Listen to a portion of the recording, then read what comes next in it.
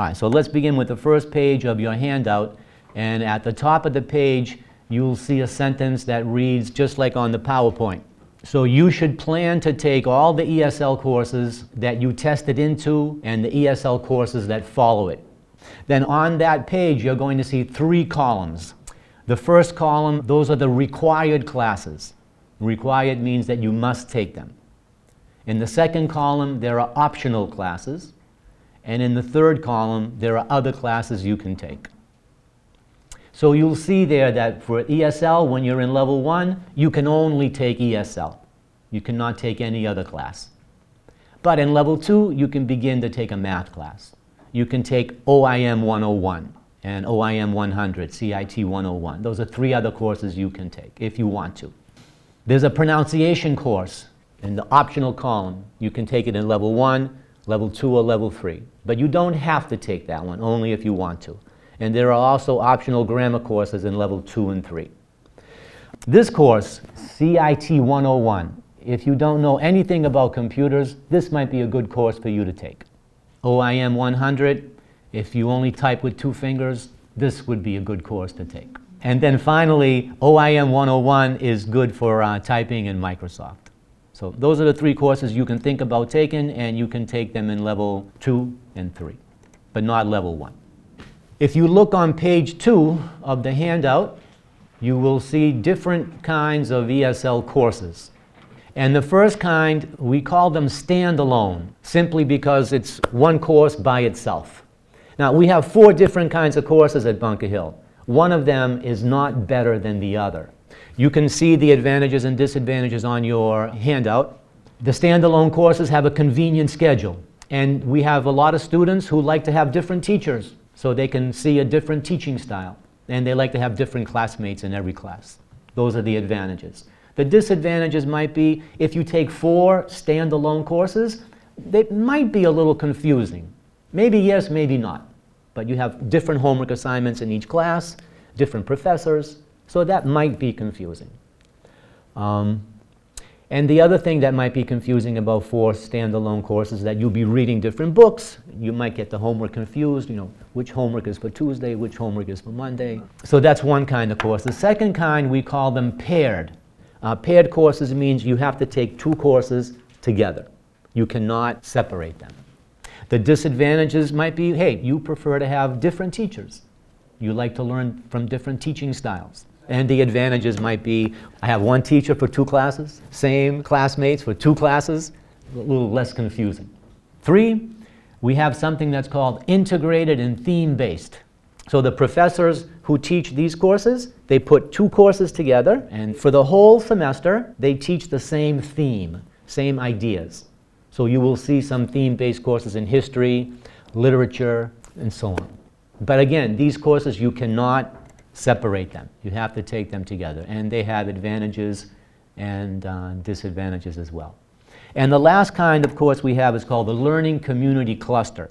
I think these are the most confusing to understand, so I will not say too much about them now, but when we work with you one-on-one, we will. On the 3rd page, you should have the exemption policy. This is the first time we have put the policy on a piece of paper, so you can read it, your professors can read it, and everybody should understand it pretty well. But this explains what you have to do to be exempt from one of the ESL courses. Then on the next page, you're going to see some information about the math policy. You have to take a math test before you take a math course. You can prepare for it. The preparation is not going to make your score much, much higher, but you will see what kinds of questions are on the test. So there's a website on that page. You can go to that website and find different sample questions. You can also go to room B118, which is the assessment center, and they will give you a handout with different websites. If you have a high level of math from your native country, you might want to study the vocabulary, because on the test you're going to have word problems. Then finally, ESL courses and financial aid. The federal government will give you 90 credits of financial aid to complete an associate's degree program. Most associate degree programs have 60 credits. 60, 62, 63, 64. And then you can use 30 more credits to finish that program.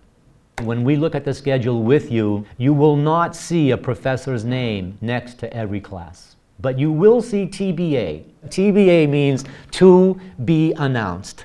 So right now, Bunker Hill does not know who that teacher is. But if you go on the internet, if you go on the web advisor, as soon as a professor is hired, that person's name is written in the schedule. I probably shouldn't do this, but I'm going to do it anyway, okay? There's a website. It's called Rate My Professor. If I'm your professor, you can go to this website and you can write, Mr. Massaro is a waste of time. Don't bother taking his class.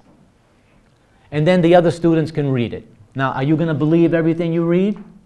No. Good. Good. Because don't forget, the students are writing these evaluations. All right? All of you should have an ESL advisor. If you look on your computer printout with the schedule, your advisor's name should be at the top. But you can also look in your profile in your web advisor. Your advisor might be one of us, one of the full-time professors here, or it could be one of the professionals who works in B118. You can also go to LifeMap. LifeMap is upstairs, room E235. It looks like a hotel, and they can also help you to find this information.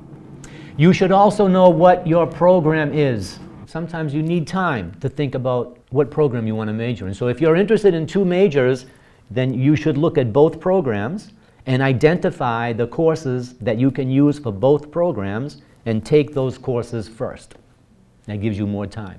You can change your program because right now if your program is general concentration and you want to change it to radiology or nursing, then you have to do that with the program change form.